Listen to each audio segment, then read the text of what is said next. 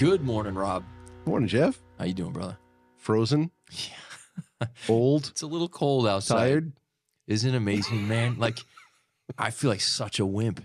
Yeah. So I don't know. I passed like 45, and since then, if it drops beneath 35 degrees, I'm like a baby. I'm just like, oh, freezing, cold. Yeah, I'm with you. If my insides just seem to not rebel against cold weather. What is it right now? It's like teens, right? I don't know. Feels like negative I 117. think it's something teen, which is too low. I'm going to Florida on vacation in March, so looking forward to that. Something to look forward to. Yes. And also June will come. That's true. Eventually. Feels like a long way away, but looking forward to it. It's good. I'm excited to be here today. Me too, man. Me too. We have a good topic to talk about today. The title of the topic is Hearts Ready for the King's Return. We are living in troubling times. I don't know if you've noticed, but we're living in troubling times. I stick my head in the sand. Yeah, try not to notice. Just whistle past the graveyard. Yeah. Yeah. I wish I could do that better. I'm too aware. I'm hyper vigilant, like my German Shepherd. I'm hyper vigilant. Nevertheless, I know to one degree or another, we're all aware of how things feel in the world right now, in our country right now. I've had a lot of people ask me recently, hey, do you think we're near the end? And, in my gut, it's like, okay, it feels like it's near the end. I have non-believing friends, non-church-going friends who feel like, oh, man, we got to be close to the end. I got a comedian buddy who says, at this point, I'm rooting for the aliens, man. We're done here. Like, he's just so fed up with humanity. We're done here. So all that to say, from a believing standpoint, and we know that some point in the future, Jesus is coming back. That's one of our great hopes and something we are thankful for and eagerly anticipating. So here we are, lots of things going on that we tend to be anxious about or stress about or feel like, oh, man, is he coming? And usually it's because of the news items we see that are so alarming, and there's so many of them, whether it's, the conflicts out there, the Israel battles going on in that part of the world, the Ukraine-Russia conflict that's been going on, and the very heated political debates, and it's 2024, it's election year, and so Nothing weird will happen this year. No, it's going to be super normal, I'm sure, right? Yeah, so there's that. All to say, lots of things, right? Lots of things that we're all thinking about, processing, and concerned about. And for believers, again, it makes us, we can't help but think of the end. And is this we're coming to the end of all things? Well, interestingly, your sermon last Sunday dealt with the triumphal entry of Jesus, the sort of coronation of King Jesus during his earthly ministry, this amazing scene where people are hailing him as king, at least for a short period of time. And so I thought maybe that would be a good opportunity for us to talk about what it looks like to have hearts prepared for the king's arrival, his second coming. And maybe one way to do that would be to ask first the question, okay, what does it not look like? And we get some examples of that, even with the context of the triumphal entry. And then we'll talk about, okay, what does it look like so that we can be prepared for whether that's coming in the next day, week, month, which I think we'd all say we'd be great with that idea. We'd love that. Or if it's 10 years, 100 years, 1,000 years away, which we can't know for sure. So either way, let's talk about what it doesn't look like and what it does look like. So in light of your message last Sunday, which I'm sure is still somewhat fresh on your mind, what was it about that scene? What do we see there in terms of what the people were expecting and wanting with regard to their view of the Messiah's first coming? Where were there some blinders or some misunderstandings? Well, I think that what they were looking for was rooted in some ways in what the promises of the Old Testament were relating, which is that this Messiah was going to come and he was going to bring peace and righteousness and justice to Israel, that those opposing forces outside would be set aside, and the wars that were breaking out among them and around them, kind of circling around them, all those wars were going to be subdued, and there would be a kingdom of prosperity and peace and righteousness that would endure. So like that, their expectations were related to the promises that were articulated in the text of the Old Testament.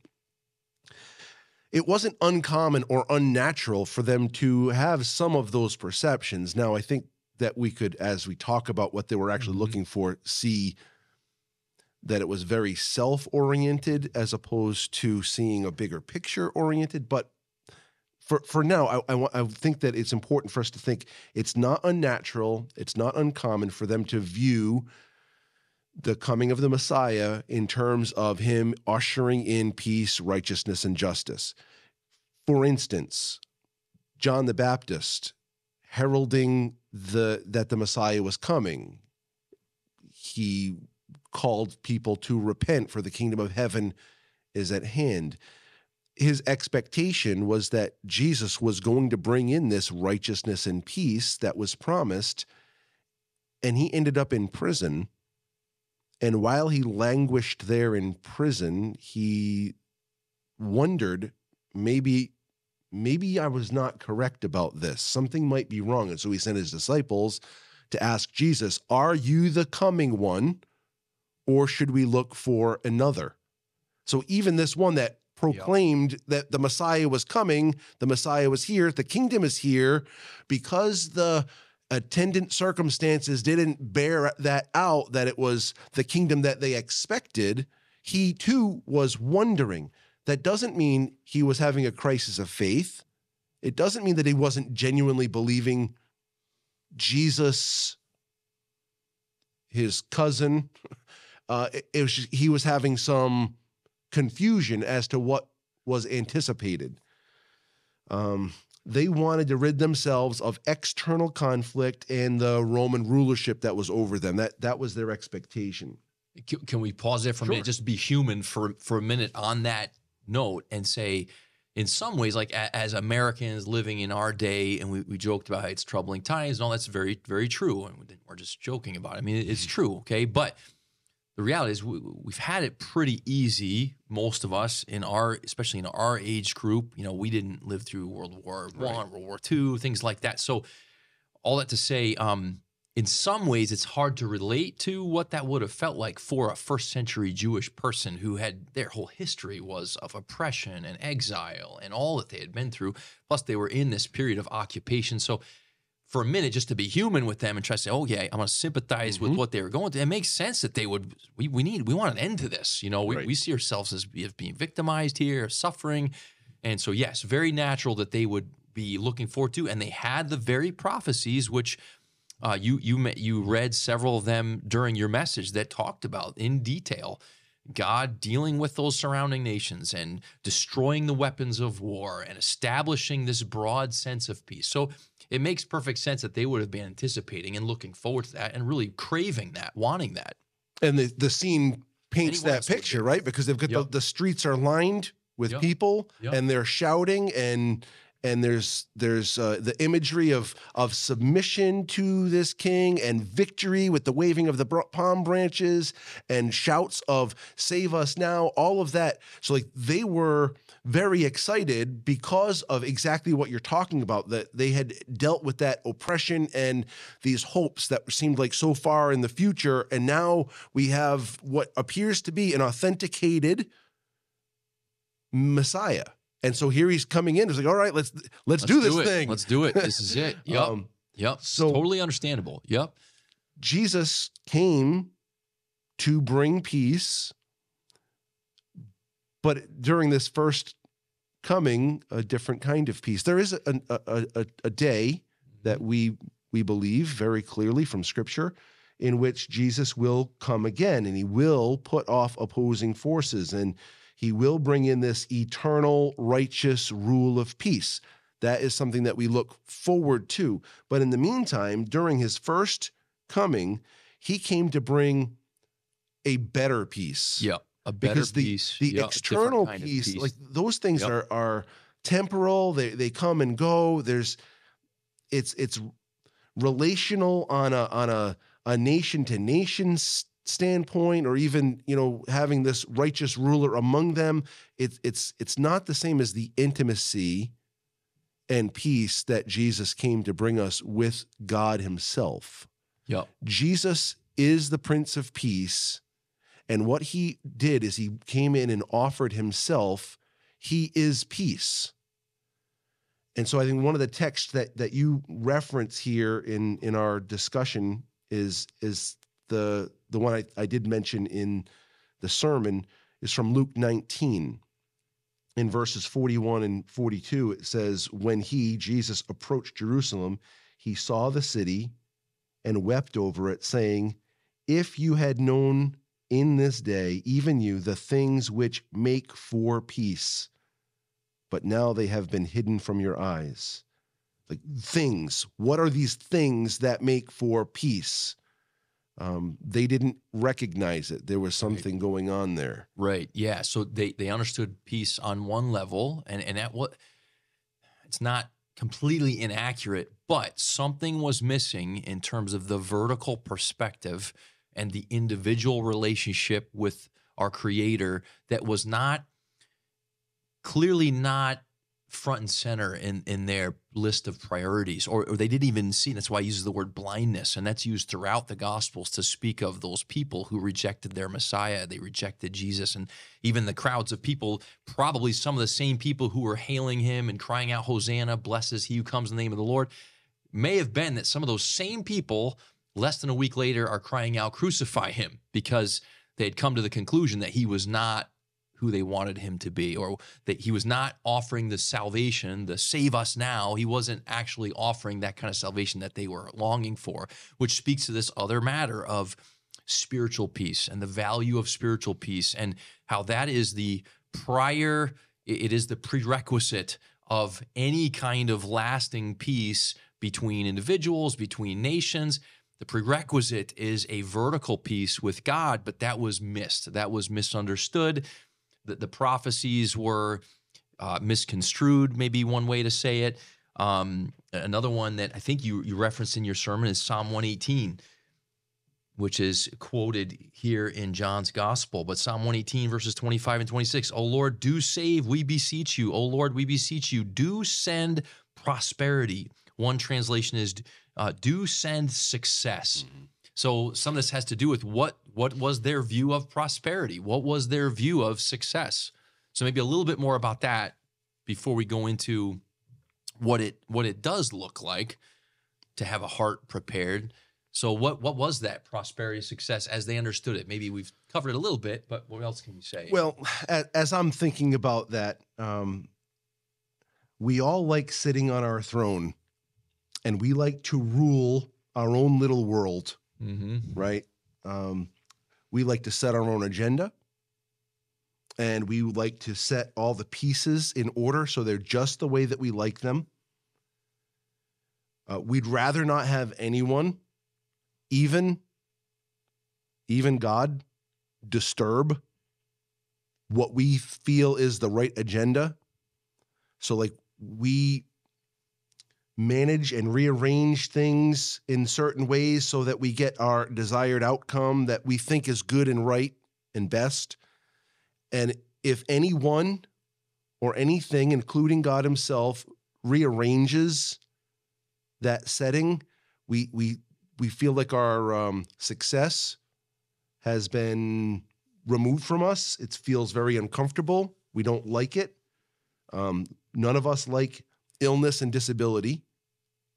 Sometimes God sends illness and disability our way, and we find that to be an interruption in our plans.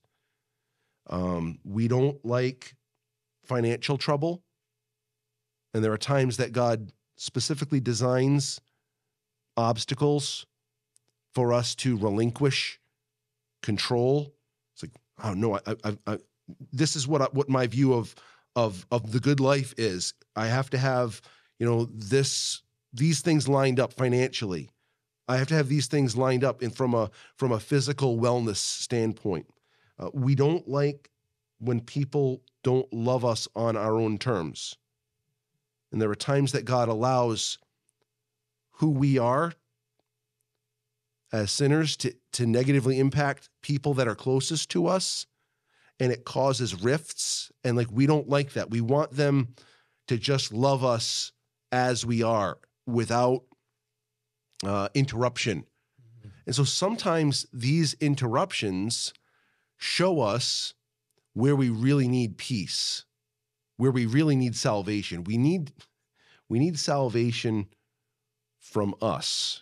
The old art cartoon strip, I think it was Pogo. Yeah. We have met the enemy, And and the enemy is us. enemy is us. Yeah.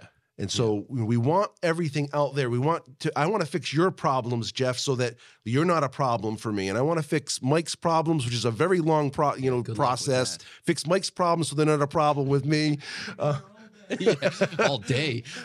Listen, You're I live in a giving house yourself too much credit. filled with sinners, Yeah. right? Yeah. I'm not going to say my wife is a sinner, but everyone knows like she's a human like the rest of us. Everyone except her. Yeah. Be Careful. Just keep going. Got my own 5 and Isa and my wife. Now one of my 5 is gone and married, and now he's got his own household that they can do their Still own. close enough though. He's around. Yeah. But all of these, I want to fix all these problems, right? But my biggest problem is not what they bring to the mix. My biggest problem is right here. And God has allowed all of these people and circumstances, even illness and financial woe and social problems, political turmoil, all of these things to unearth my need to stop clutching onto the wrong things. See, that's so interesting and helpful. When we think of, as we think about the future and the coming of Jesus in the future, yes, it is appropriate and natural to look forward to the deliverance that will bring to us individually, to the world, for sure. But when we look backwards and see his first coming, it's interesting. There's kind of an illustration of what you just talked about, even in the difference between those who were eventually crying out, "Crucify him," and, for example, which by the way, some of those people were the Old Testament scholars and lawyers and rabbis and Pharisees, and then you got the Sadducees, the other sort of religious political group. They're crying out in that way. Jesus is a colossal disappointment at best for them. Really, he's worse than that. He's a threat to them. And then you've got the prostitutes and the tax collectors and the ragamuffins or the lowlifes or whatever who just we just looked at the story of the raising of Lazarus. The simple people who were broken and suffering, and on some level were seeing themselves as their biggest problem on some level. So that when they cried out Hosanna, whether they actually did or not, but so that when they had that kind of expression coming from their inner being, it was, God, I need you. I need you for me. I need you to rescue me. And boy, to know that you came, Jesus, for me, that you love me. Think of Zacchaeus, right? Like he just couldn't believe Jesus. You're going to spend time with me. You're going to have lunch with me. Like here's a very humble awareness of the undeservedness and this offer of God saying, I'm here to give myself to you. And we get ourselves into so many messes because fundamentally, by nature, God is just not enough for us. We just don't value him that much. And some of that blindness, I think, is related to that. We don't have the proper value system or economics in our mind. And so God lovingly offers himself through Jesus to us, and through his Spirit even awakens us to, hey, this is the level where you need deliverance, and Christ is that deliverance for you. That's that individual, vertical deliverance and rescue. So I think that's one of the reasons why, and I try to not just say this, I try to like embrace and believe this. God does us a favor in this life by allowing us to experience hardships, because he helps us to stop grasping on and clutching onto this life. it's like he's causing us to loosen our grip and say, it's not here. What I need, what really is satisfying and sustaining is not the things that I have here. There are glimpses and tastes of that which is great and good and healthy in friendships and in loving intimate relationships and brotherhood and sisterhood in the church, and even neighborly things that go on with, between us and unbelievers. There are really good things that we taste in this life, but there are lots of distastes that help us to realize we were not created to live in this world forever. He's created us for something beyond this world. And so he does us favors by not helping us to treasure and desire only what this life has to offer. The best that this life has to offer kind of points us forward to what is to come. And so, like, I find it to be valuable that what God does and allows in our lives is right and best. And as we go through this life, we start to realize more and more that he can be trusted with everything. That's the salvation and the peace that he's offering to us. The main salvation he's offering us, right, is life eternally with him. But then the attendant ripple effects of that is that we're saved from ourselves and our own approaches and our own negative, inappropriate agendas, or those things that will be hurtful to us and others. He's saving us from those bit by bit in this life, because we're saying, okay, I see what that tastes like. I see what God tastes like, and the joy and peace that comes with that. And I see what my agenda tastes like, and the impact that it has not only on me, but on those around me. And there's a shifting. Okay, my way is not, I can't be trusted. God's way, he can be trusted, even though it might be a painful process. It's toward good. Yeah, and that's a perfect setup. I won't go on and on about this, but it just makes me think of where we're going to be in the sermon series next week, because of what Jesus says about, unless a grain of wheat falls into the earth and dies, it remains alone. But if it dies, it bears much fruit. There's a kind of dying that God shepherds us through and disciplines us with, and that's that prying of the self-focused, prying of that death grip that we hold on to things. Him prying our hands off of those things of this world is part of that deliverance and rescue. And yes, and so that's part of, I think, what we would say is, while we don't deny that we are called to look forward to his coming, and we know that we're saved, that we've been appointed to salvation, and that includes from all of the wrath and what God will cause to happen in this world when he just puts an end to all of this mayhem, an end to human sin and hatred and warfare, and individually, collectively, international conflict. He's going to put an end to all that. And it is appropriate to look forward to that, to long for that day. And I think, and as you and I have talked about this, our desire is that we help people understand and experience God in the day-to-day, in the relational, in this humble awareness of, and the most significant part of the deliverance is that this Savior, to whom I cry, Hosanna, save now. I mean, he is trustworthy in my life, with me, and everything, including everything that I'm going through and whatever is going to be waiting for me in 2024 or beyond.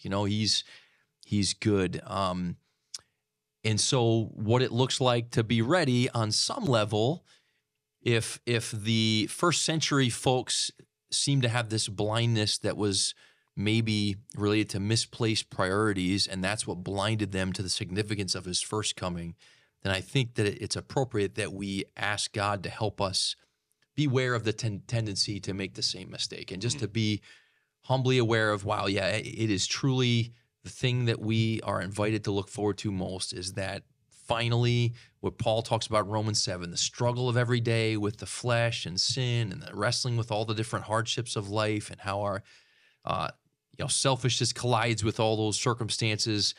And Paul says, who will rescue me from this body of death? And then he says, thanks be to God through Jesus Christ our Lord. So to know that, hey, that kind of final deliverance is coming. And I think, I hope, and maybe this is where I'll punt to you and see what you think about this. I think, and I hope that that can even equip us to maybe more lovingly, graciously communicate our hope to other people versus just, well, bad things are coming for all you bad people out there. And I'm glad I'm not stuck where you're stuck, you know. Yeah. You know what I'm saying? So I think it really, what motivates us for the end? What is it that we're looking forward to? You know, so we asked, what does it not look like to have a heart ready for our King? What does it look like? I think the clearest I can conceive of it is, think about seeing the God who laid down his life for you. We read about him, and we've tasted, we believe, but we're going to see this Jesus who humbled himself to be made a baby, and in some ways entrapped himself in human body. He's eternally existed as God the Son, unencumbered, and he takes on a body and lives through the normal things that everyone lives through, laid his life down, was resurrected in a body. He sits at the right hand of God the Father in a body. That doesn't mean he's still not omnipresent. He's still everywhere, but he is entrapped in this body forever for me. And one day I'm going to get to look at him. Think about like all the times that, like, you know, your sports team wins a championship, right? And they have this parade. Yep. It's exciting. And there's yeah, a million people in Boston, and they're watching the duck boat go by, and they catch a glimpse of, you know, Rob Gronkowski slamming a bear can on his head, right? And they're like, oh, I saw him. And then, you know, maybe he threw a football and you catch the football, you throw it back or whatever. Like that whole pandemonium of seeing your hero, like that's really cool. I find like that kind of gets my sports enthusiasm moving. Yeah. Like I think it's really cool. But who is Rob Gronkowski? Like, he's a human being. He's made in God's image. Like, I'm not meaning to denigrate him, but like, he's nothing compared to my Savior. One day I'm going to see my Savior. He's the only hero I really have. He's the real hero, and I get to see him. Like, that's what it's like to look forward to the coming of the King. Like, I get to see my Savior. He spoke the world into existence. He's holding it all together right now by the word of his power, and he's coming back, and I get to see him. Yep. Like that, I can't wait. It's like there's nothing on earth that gives me that even same comes close. exactly. Right? Yep. So, yep. For my neighbor, he doesn't taste that. But maybe if I'm tasting it, in reality, really tasting it, maybe he'll see the joy and the hope that's within me. Well, think about how we started the conversation, right? Like, it's clearly a difficult time in our country's history. Everybody is aware to some extent of the political conflict and tension. Everyone sort of senses it and feels it. And think of the hopelessness for so many people. And I think of what it says in 1 Peter, be ready, be prepared to give an answer to those who ask you concerning the hope that is within you. And that's what you just described, that kind of hope that others don't have. They don't have that kind of hope. And to be able to genuinely share that from a place that's not, hey, I'm doing the right things and shame on you for not. Yep. And it's like, no, there's a God who cares about the suffering of your sin and your plight and this fallen world, and he's coming back. Yeah. And you know what's interesting, and this is it's a little bit of an aside, so make sure I turn right back. Go for it. As believers, we see our own struggle with sin and doing what's right or not right. Like, we see the challenge that we have. I should not look at my neighbor or coworker and think, well, you're doing the wrong thing. they don't. How are they going to do the right thing? In those terms, how are they going to do that? They don't have the Spirit of God in them. They're spiritually dead. Why am I expecting them to do something that's in alignment with God when they don't know Him? Like, I shouldn't be looking down on them like, oh, you don't do the right thing. I should be loving them and say, you need a deliverer. He's available for you like He's available for me. He saved me. He can save you. It's not this, you're all doing the wrong thing stuff. How can they do anything but that? Yeah, and that's again, just to root that even biblically, clearly, explicitly, that the first century folks, that's the way they felt with the finger pointing at the other nations and the Romans specifically. And look at their perversion and look at their emperor and their worship of their emperor, their Caesar and all of that. Or sorry, that's Greek. Their emperor. So anyways, that's exactly right. And I do think that it helps us. I think that perspective helps us and grounds us, and hopefully by God's grace humbles us and equips us to share that hope with other people on level ground. As to say, one beggar, as we've talked about before, one beggar tell another beggar where I found bread. And when there's a famine in the land, that's good news to share with someone. Mm-hmm. I would like to clarify one thing I just said about our neighbors. Yep. So because when we're talking about right and wrong, and we're talking about maybe biblically oriented things, one of the concepts that I think can be misconstrued in that conversation, and I think I just did it inadvertently. Okay. Yep. My neighbor can do good things. He can help his neighbor. He can shovel his friend's walkway when he's sick. He can bring his friend soup when he's sick. So when I say they can't do the right thing, what I mean is right from a spiritual standpoint, right. not like that he can't do anything good. It's a great clarification. There are people so maybe some of these religious globe, categories or moral categories that we might exactly. Right? So there are people all over the globe that are doing good things, and absolutely. part of that is because every one of the people, all 8 billion people on the earth, are made in the image of God, and there are ways in which that image of God does come through, even without a person being regenerated. So I just don't want to give. I've said those kinds of statements, made those kinds of statements before, and not qualified. That's a really them, good. I think it's important. Yep, that's a great footnote, and that's one of the beauties of podcasting. We can make those clarifications. That's great. So there's a great question before, because you're about to do that, and that's going to be fantastic. It's going to be great. Yep. But there's a question you have in here that I think I want for us to talk about. Yep. Generally speaking, who were the people better prepared for Jesus' first coming? The Old Testament scholars and religious experts, or the tax collectors and prostitutes? And then the question is, why so? And there's a text of scripture, and it's related to what you preached on recently.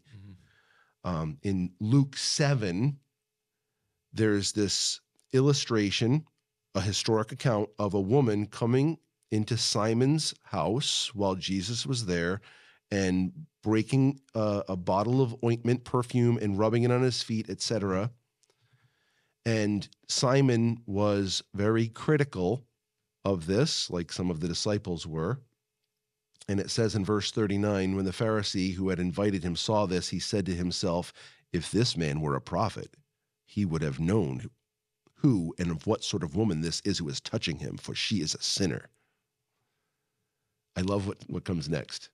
Jesus answering, said to him, Simon, I have something to say to you.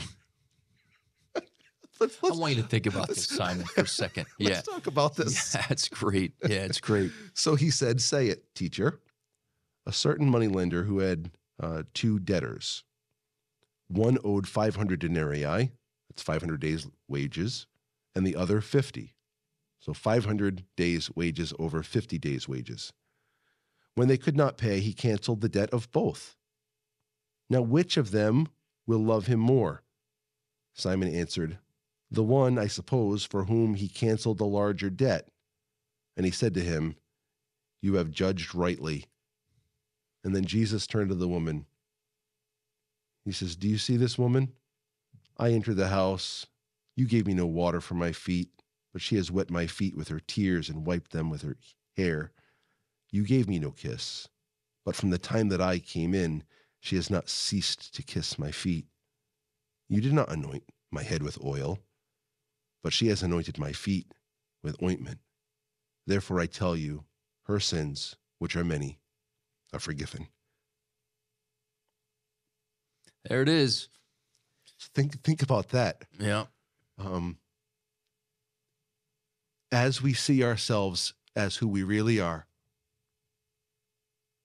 desperate, needy, broken,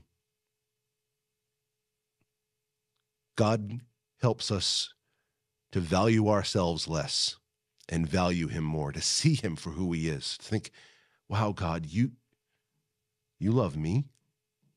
Isn't that awesome? That's when Jesus says, those who desire to save their lives end up losing. And those who lose their lives for my sake find it. There's the things like in seeing his value and turning my gaze off of my self-obsession and seeing his value, like that woman in that scene. The irony is that is the greatest healing and freedom that a soul can experience. That's salvation. That's rescue in that moment. So when we're looking for future rescue, it's the ultimate, final consummation of the rescue that we're looking forward to. And that's an awesome, awesome thing. And boy, yeah, that just touches down those levels of heart level worship and valuing him. Okay, to keep that, because it's all going to fit with that, I want to read you this quote. You've probably heard it before, and if not, you maybe read it in the notes here. But C.S. Lewis was asked at one point about living his life in this fearful time when there were atomic bombs and nuclear weapons, right? And this is what his response was when asked about that. In light of how God has secured us in Christ, he said this: if we are all going to be destroyed by an atomic bomb, let that bomb, when it comes, find us doing sensible and human things, praying, working, teaching, reading, listening to music, bathing the children, playing tennis, chatting to our friends over a pint and a game of darts, not huddled together like frightened sheep and thinking about bombs. They may break our bodies. A microbe can do that, but they need not dominate our minds. So something about that simplicity. What do you think of that quote? Oh, I think it's fantastic. I think that's when we have a confident expectation about what is to come, meaning hope. That's the biblical definition of hope. Confident expectation about what is to come. Not just a wish, right? And I was like, Right. oh, this might happen, might not happen. I hope it does. When we have this confident expectation that our lives are leading toward being in the presence of an all-satisfying, truly peaceful, abundantly joyful, merciful, loving, kind God. That is where we're headed. With all of the turmoil that can go on around us and even that which percolates from within us, it's all going to be absorbed and dismissed in that day when our Savior comes, or in this scenario, world explodes into oblivion. Okay, well that's the end. But what's on the other side? That all satisfying God that we'll enjoy forever. So let me be at ground zero, please. Yeah, exactly. Because I used to joke about that. Get as close as possible. If I knew a nuke was coming, just get as close to as possible, man. I don't want to live in the fallout period. I want to right there. And just absent from the body, present with him, right? Hallelujah. We get to go home. So, oh, death, where is your sting, right? Because we're secured in Christ, forgiven, loved by Jesus. We have this amazing hope. And in the meantime, my hope is for myself, because, and I've admitted to you and in front of our church, I'm a bit of a news junkie, and I just, my mind goes down these paths. I know we all are aware of what's going on in varying degrees, but for me, it can be a preoccupation, and at times that's healthy and appropriate, and at times it's too much, or I feel anxiety or frustration or whatever. And so even like a quote like that's a good reminder to me in light of the grand scheme of things. Okay, there are things that God's put in front of me today. There are opportunities today to do the simple things, to do my job here at the church, to do other things that I have responsibility for in my home or with my kids or whatever. And just to leave those big things on the shoulders of God. And I just want to say, and I know that there's a lot of interest and intrigue regarding the end times. And, are these news items, are they specifically fulfilling prophecies? And they may be, and they may not be. There have been plenty who have come along and said, oh, this is this prophecy and that's that prophecy. And they've predicted based upon those fulfillments or apparent fulfillments that Jesus is coming back on this year at this time. And they've been wrong. And so we want to be careful about those presumptions and conclusions. But what we talked about today is just rock solid. There's no question about that in terms of that, the deliverance we need and the deliverance that he's given us.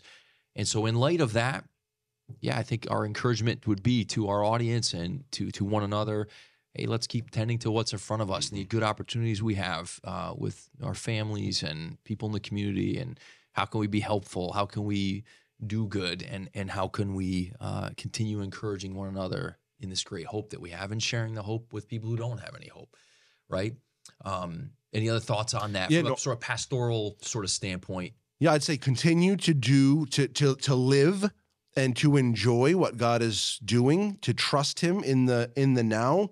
Again, our plans get interrupted, our purposes and agendas get interrupted, but the one that is overseeing all of that is a good father, a shepherd who cares for us and knows what we need. He is trustworthy, so trust him in the now. Continue to do your job and all of those great things while looking forward expectantly to the time when Jesus does bring in that overwhelming, universal, enduring peace that is coming. There's a lot to do, and there's a lot to look forward to. And we might get discouraged here and there. It's one of the reasons we have, first, to the greater extent, God's Spirit dwelling within us. Secondly, it's one of the reasons we have brothers and sisters in Christ to encourage each other. So it's going to be okay. Yeah, it's going to be good. Okay. Yep, it's going to be okay. All will be well. All is well in the sense that God is on his throne. You said earlier, we like to sit on our thrones, and we're not very good at it. Nope. Yeah, God's really good at it, and he has everything under control, and he allows very painful things and conflict and turmoil. There's always a redemptive outcome, and there's an ultimate redemption, a final redemption coming. So we have a great hope. Let's end on that note. That's a good place. If you would close us in prayer, man. Let's do it. That? All right. Father, you're good to us every day. We experience and taste so much of the benefit you bring. We ask that you'd help us to taste and see more, to realize what you are up to in our lives. Help us not to be resistant to the changes, not resistant to the adversity, not resistant to the challenges, but to embrace your care in our lives, knowing that you are rooting out our trust in ourselves and fostering a growing trust in you. Help us to be a source of encouragement to each other while we wait. We pray that we would be able to look with great anticipation upon that day when our Savior returns and ushers in eternal righteousness and peace forever. We commit these things to you. We pray for anyone that might even in this moment be struggling as they're pondering these things. First, help them to see who you are and believe. Secondly, we pray that you might issue forth peace for them. We commit this to you in Jesus' name. Amen. Amen.